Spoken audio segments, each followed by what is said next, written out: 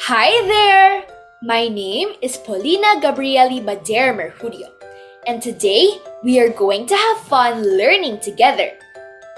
Are we all ready? Let's get started. Today's story is Anna's Extraordinary Experiments with the Weather by Nandita Jayara and illustrated by Priya Kurian.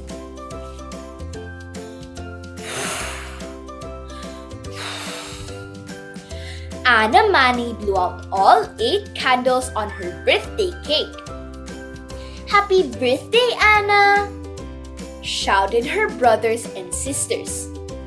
Anna had a big family and a big house on a hill.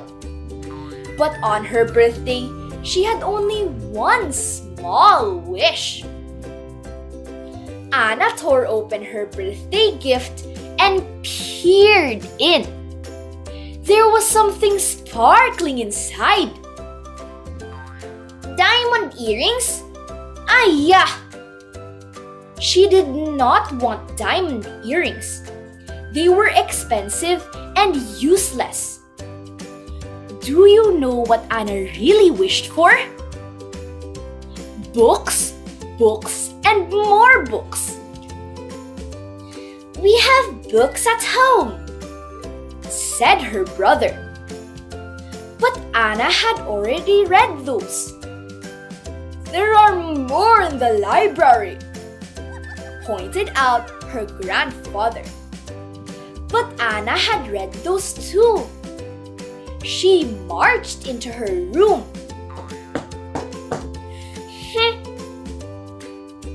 Later that day, there was a knock on Anna's door. But there was nobody outside. Instead, there lay a big box at her doorstep. "This better not be more jewelry," she said loudly. It wasn't. It was a brand new set of encyclopedia books. So many books! Hooray! Anna ran around her house, hugging everyone.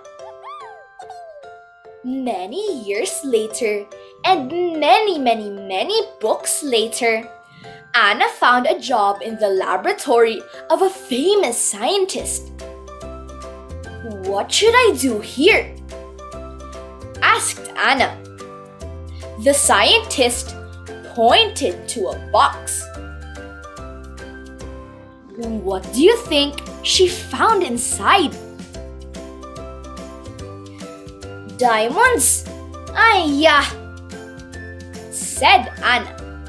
But this time, the diamonds were not to be worn. They were for experiments.